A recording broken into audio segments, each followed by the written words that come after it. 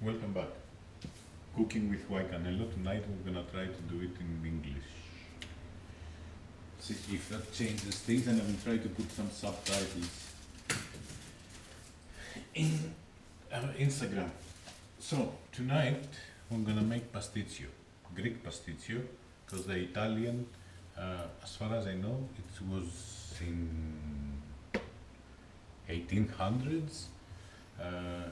The first Italian pasticcio to our history. And it's a dough, and inside it has pasta and meat. The Greek pasticcio is a little bit different, has been influenced by a Greek chef in the early 1900s. When he took the French bechamel, he changed it a bit, and he used the pasta and ground meat and put the bechamel and made it a casserole. So it's a very different dish from the Italian pasticcio, but here we go. First we're going to start with the onions. I'm looking for the big old knife. Can I see the big old knife? Big old knife. And we're going to chop some onions. And of course all the messages on WhatsApp arriving as soon as I start cooking. Typical. And now my hands are dirty. Just fucking cut myself.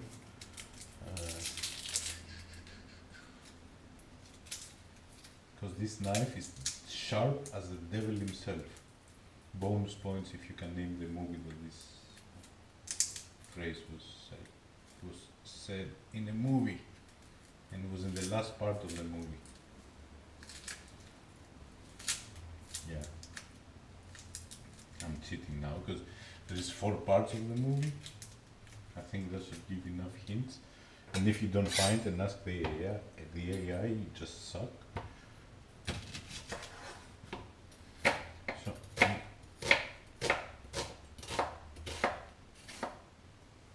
chop the onions.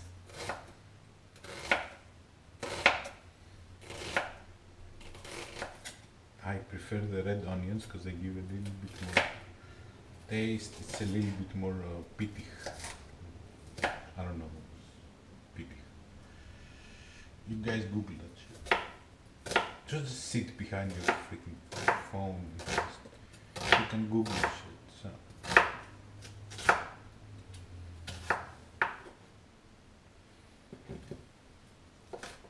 And now you're gonna see me crying tonight. Shit.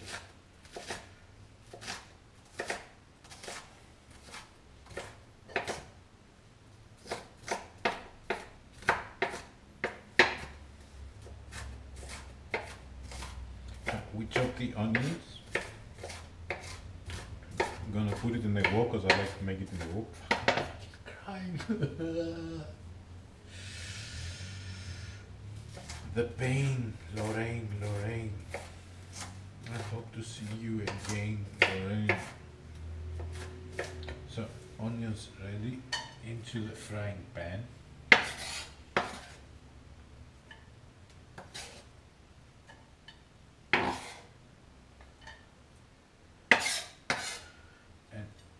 We're gonna bust out the fake ground meat right now. Shit.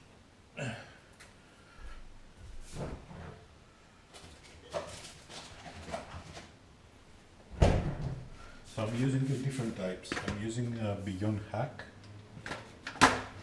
and Albert Heijn Vasilopoulos Hack for those ingredients.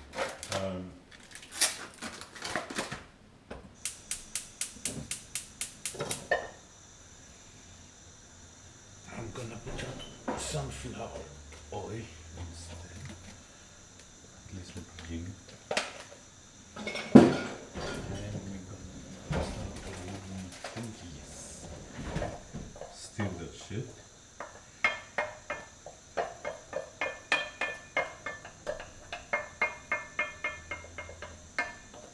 It takes a little bit. Let's see who sent us a message. We have some questions also from the audience. It's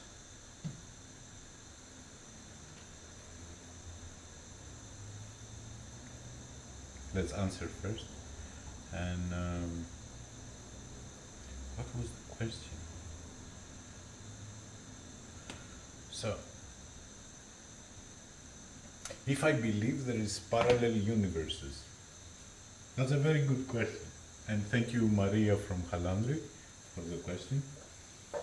Um, Personally, I don't believe they exist. But it's a little bit irrelevant, because if you have a parallel universe, it's impossible to know that it exists. It could be there. Imagine yourself in a bubble, you're inside the bubble, and you cannot see outside the bubble. If there is another bubble, whatever, around your bubble, it's impossible to know that this bubble exists. So, you could, yeah. Very good question, though. Parallel universe I think, has been derived from string theory. String theory is strange. It has gained a lot of momentum the past few years. I don't think it's correct as a theory.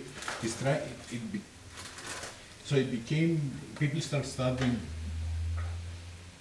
Yeah, I'm putting the ground meeting. So people start studying and trying to think about string theory in order to give some answers that we have in physics with regards to black holes, singularity, gravity, quantum gravity. It's also quite and yes, it has been a good effort, and the mathematics behind it are actually, personally, I don't understand it. It's very complicated math, and it goes to parallel universe, multiple dimensions, and all these things. It's a bit too much for my brain, but in the end, it doesn't solve any of these problems, and it goes in a circle and creates the same problems in a different, more complicated manner. And it does not give solutions to the theories that we have issues with. And again, the issues that we have, it's only gravity in the end. Black matter exists because we cannot understand gravity in large scales, like in the galaxies, in our own galaxy. Like our planet should be flying away from the galaxy, right? But there is some mass that we cannot identify what it is, that keeps the stars and the planets in order and don't fly away out in the ring of the arms of the galaxy. But what is that? They call it dark matter because some people believe that it's a particle, and it's a heavy particle and we cannot see it, it only interacts with. But the end is we don't understand gravity. And if we don't understand gravity, yeah, how can it, some pepper and salt to taste? I know I'm jumping from one thing to the other, but salt.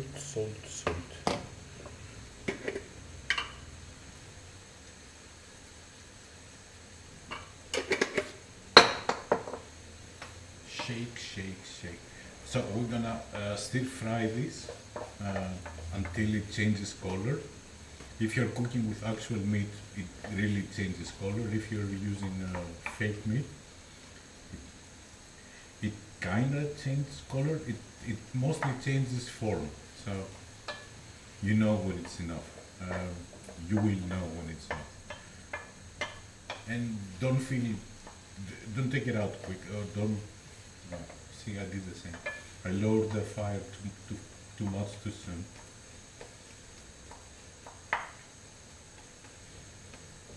It has to have like strong fire, otherwise it gets too much liquid and it doesn't do what it's supposed to do. Anyways, I'll keep doing this and we'll come back in a few minutes.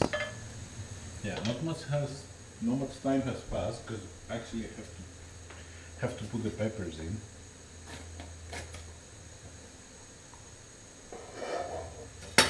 Why? That's why it's good to have like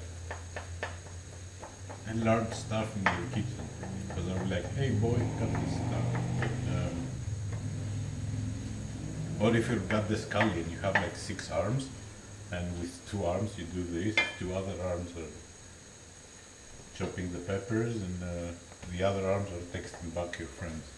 I would be like, awesome. That's why I guess Kali is so popular. Wish we had Kali. Kali Ma. Anyway, this is doing well. Cutting.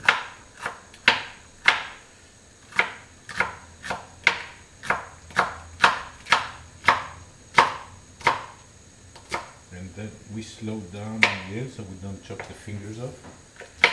Very important.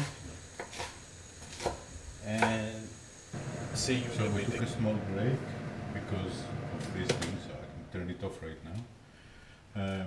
What we did, we stopped when we stir fried the meat. I had to stop the video to turn the fan on. It was getting a little bit steamy here. And we added some wine, we stir fried, and when it was getting dry, I put the tomato paste thingy, water. I let it boil for half an hour now, and I'm gonna add parsley. First, I'm chopping the big chunks off, as you can see, and then first I'll move this shit on the side, and then I'll chop fine the parsley.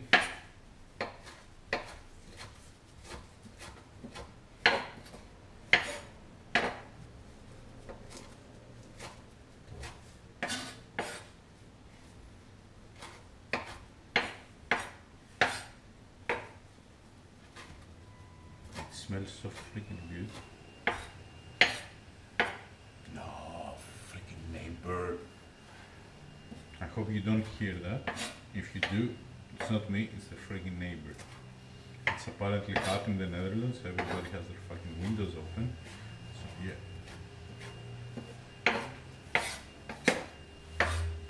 I shouldn't complain though, because it's the first day. But I'm gonna put some mint. I know many people don't, but I will put few leaves of mint because it gives it extra good smell.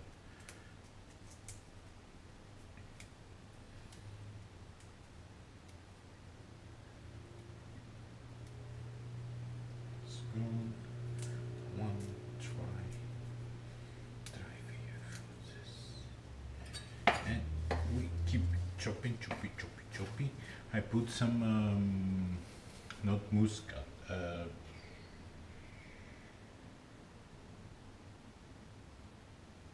Can't remember in any other language. Does it say in any other language? No.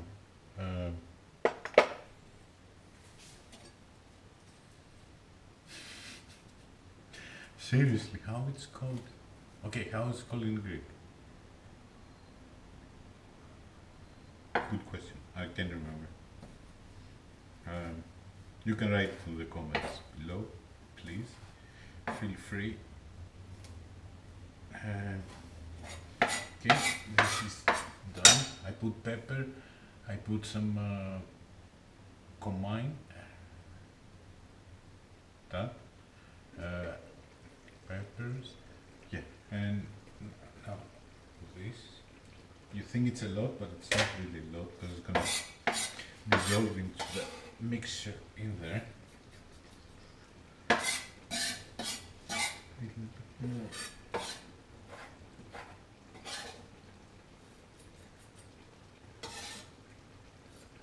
Cool. Stir.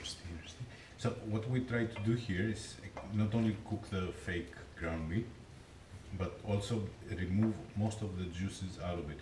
The reason is we're gonna, after the qualifyings of Formula 1, by the way, hi Jinx, you're probably in Belgium enjoying this from the grandstands, although I hear it's raining, so haha. In 6 minutes qualifying starts, so I'm gonna go upstairs, I'm gonna turn this off. When we come back, I'm gonna boil pasta, and the idea is we're gonna put it in a big tray, place the pasta on the bottom, the ground meat on top, and then we're gonna make the bechamel and stick it in the oven. If this is too liquidy, it's gonna fall in between the pasta and it's not gonna create a separate layer. So the idea is to make the ground meat, like right now it's perfect if you just use pasta. But what we hope to achieve is to remove most of the liquids from here to become a little bit more solid, not solid, but increase. See, notification for the Formula 1. It starts in 5 minutes. So I have 5 minutes to finish this up. And yeah, once it's a little bit more dry, let's say, or more viscous, less viscous, we're gonna place it on top of the cooked pasta and stick it in the oven for the bechamel to cook. Meanwhile, we cover this, more notifications, and we toss this, and we're almost ready to go towards the Grand Prix. I'm gonna turn this thing high for a second.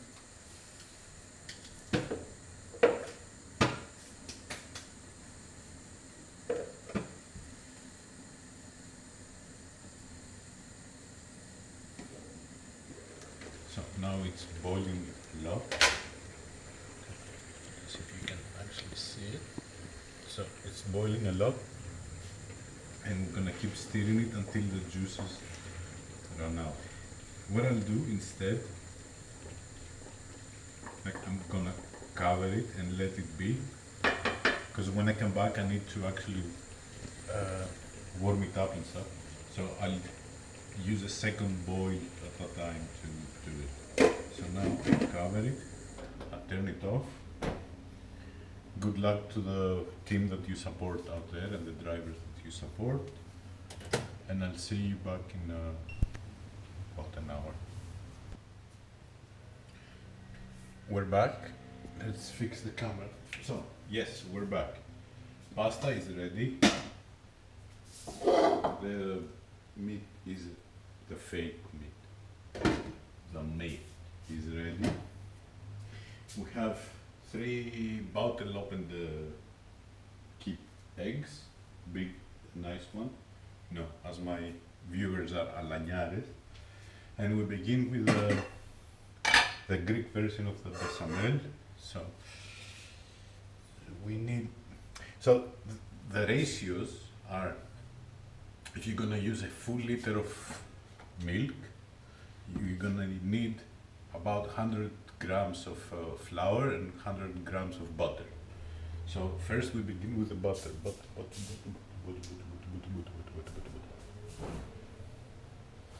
Butter.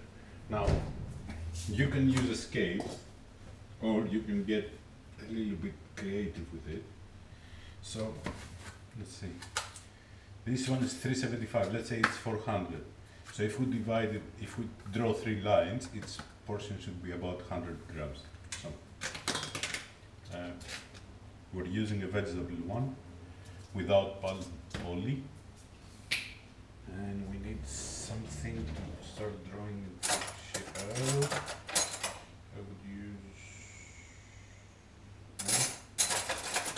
this. So if we divide this, let's say, to equal parts, 1, 2, 3, give or take. So we cut this thing off. I know it's a lot of butter, but you're gonna try not to put olive oil, it doesn't become good. Don't skip on the eggs because it doesn't rise. And sorry, that's good enough. Get up. Like that. This can go to the fridge because, you know, it's the only day in the Netherlands that is actually warm. And we shouldn't leave shit outside. We turn the fire up.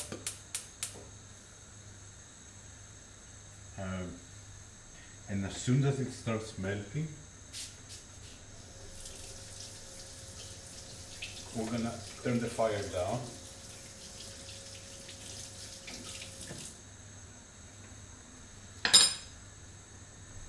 Yes. We throw away this.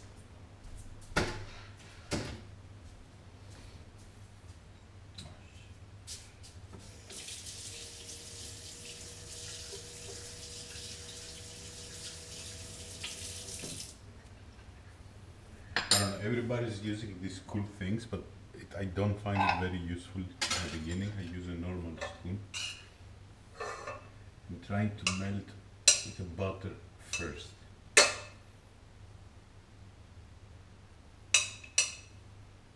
And as we melt the butter, didn't think of that. I'm gonna have to start putting flour.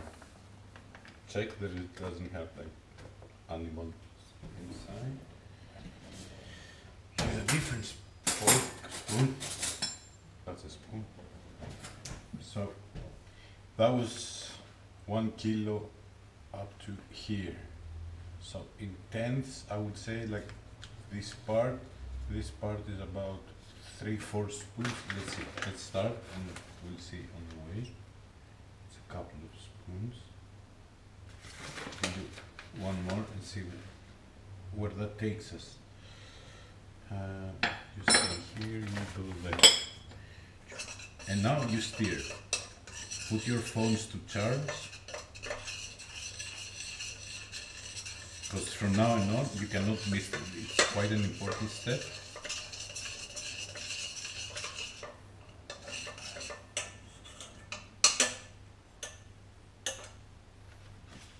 Do I remember how to open the wheel? Yes. Like milk bucal. Not a lot of, it's small. But not all of it at once. It's going to be difficult to steer and mix. So the idea is that flour and butter should not create little lumps, my lady lumps. So you should keep steering while you're warming it up. The milk has to warm up, but not a lot, so when we add the eggs, it should be... Add some more.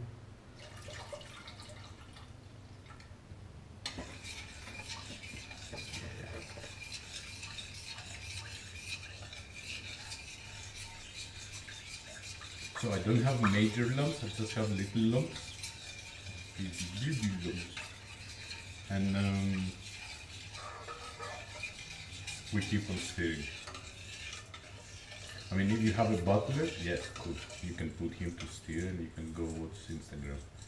But if you're not having one, sucks to be you, you have to do it.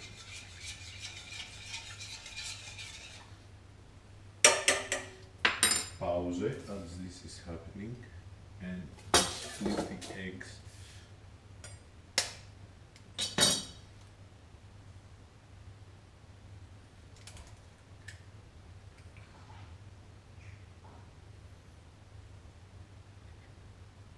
You could have utensils for this, I just do this.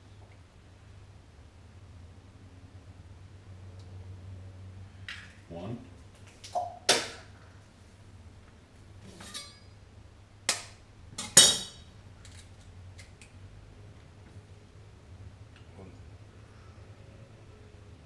Oh, she was pregnant. The chicken, that is.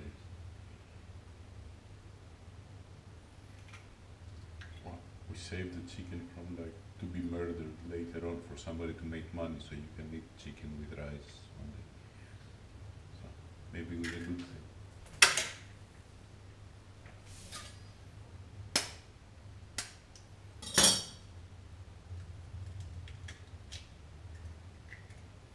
And the last eggs.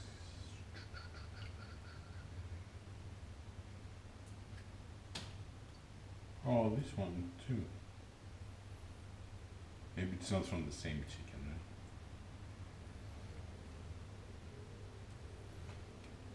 Cool. We've got this in place. Washy, handy. Washing are handy.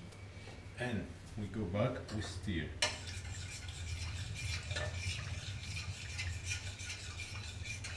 steer, like a steering committee, steering the stakeholders.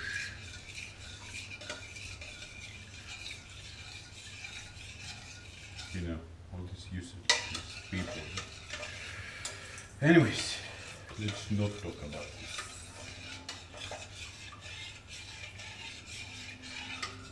God, this is boring. I know, it's boring.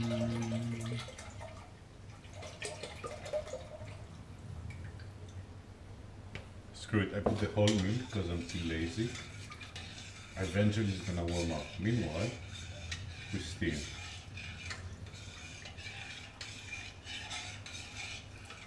And this is nothing, this is just the beginning.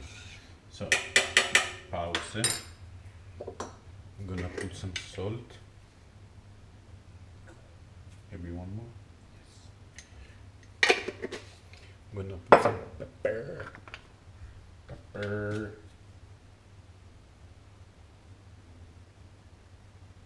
Yeah, goed genoeg.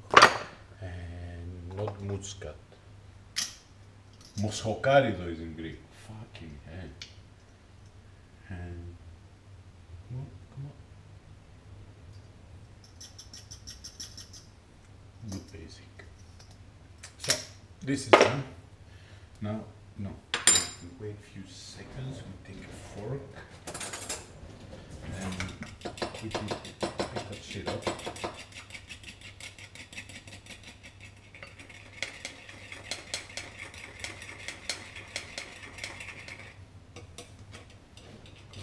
Throw it in this way.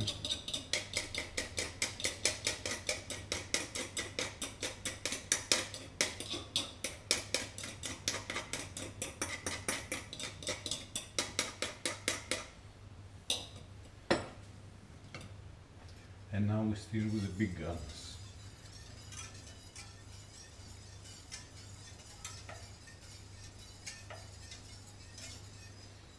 My opinion, we need one more thing of flour.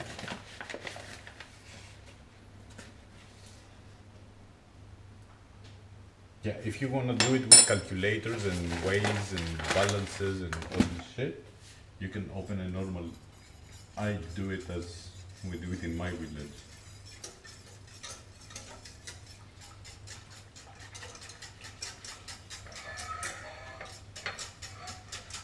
I have the fire in the lowest point and I just steer in raising head in the pot.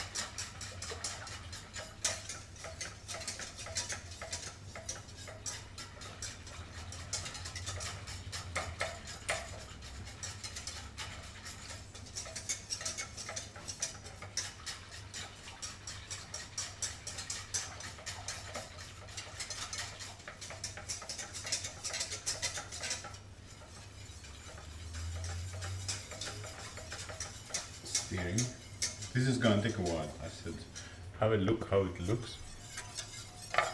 So the idea is that we're gonna steer this until it becomes very thick, so it's easy. The fire is not that high; it's at the lowest point, and we just keep warming it up. And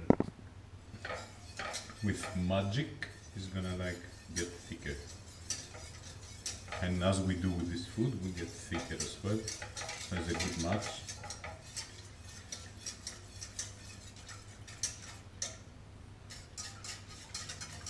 See, there is no lumps. Because people are complaining about the lumps. Actually, it's not that difficult. Just keep fucking stirring it. It's like, really. See, that's the mobile that I have for the lights. That's not my mobile. Leave your mobiles away. Stop the music. Stop doing whatever and just keep steering. It's not a big problem, really. It doesn't get bad. It's boring. Yes, I'll take that.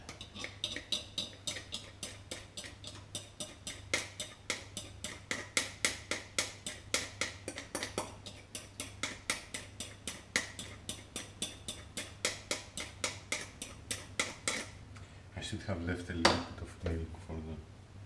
Ah,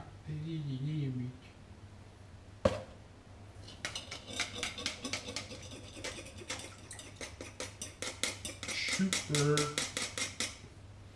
Okay, this can go through, this can. I'm filling the bottom of the pot if it has any flour or anything like that.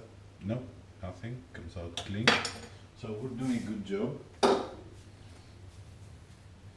We keep this away so we don't do major fuck up. You can only have small fuck ups. As you can see, the color of it, can you? I don't know. Now you can. So the color of it changes as it warms up, and it's a good indication that this is actually working and it is warming up, and it will get thicker. Just a little bit patient. Keep on still. I guess if it warms up a lot, very much, it's gonna collapse into like singularity. That would be fun. Have a little black hole in the middle of it.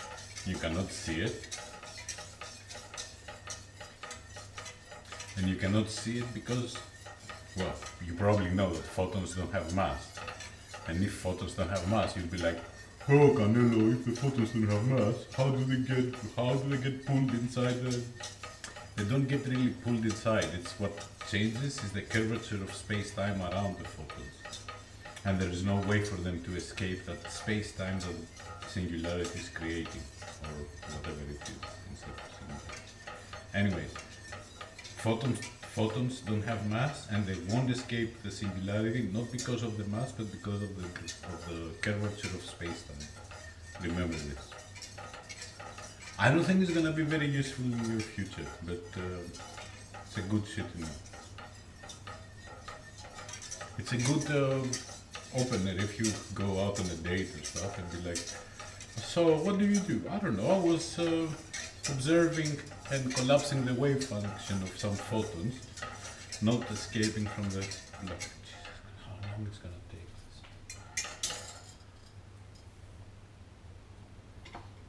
I can cheat, let it warm up a bit. I'm gonna start.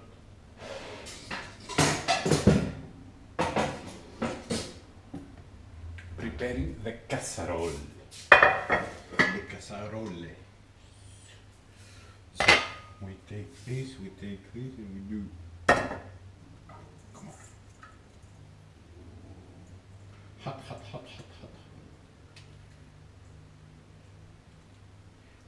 I used thin pasta, first of all because a Lebanese guy that I knew in Cincinnati, he did it this way and I liked it a lot. Also I couldn't find the thick pasta, so now I cannot even... So like the chicken pasta, you can use a little bit of finger here to space it out.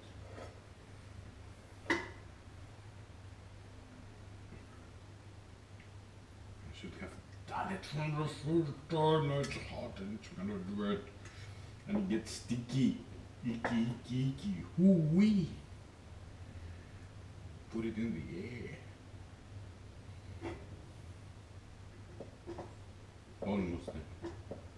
Almost fucking there. Hell yeah. Now we're getting somewhere.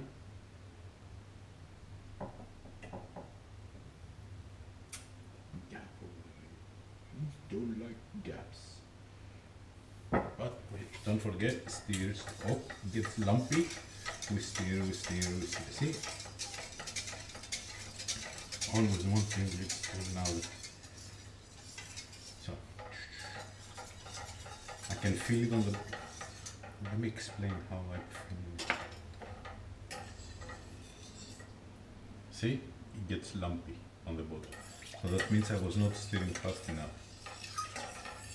Simple as that. It's not...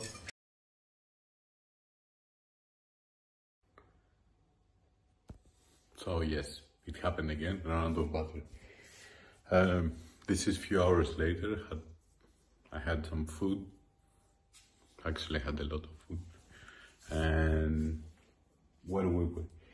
I was steering the thingy into the thingy. And then I poured it over the...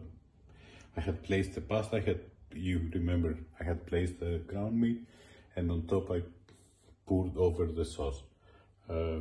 I put some breadcrumbs, put it in the oven for, I think it was like 40 minutes in total. I put it on pizza setting because it actually pours from it hits from the bottom, so it actually cooks better, I think, the sauce, not only from the top. And then I took it out, it cooled down, I ate it. This is how it looks when it's not covered.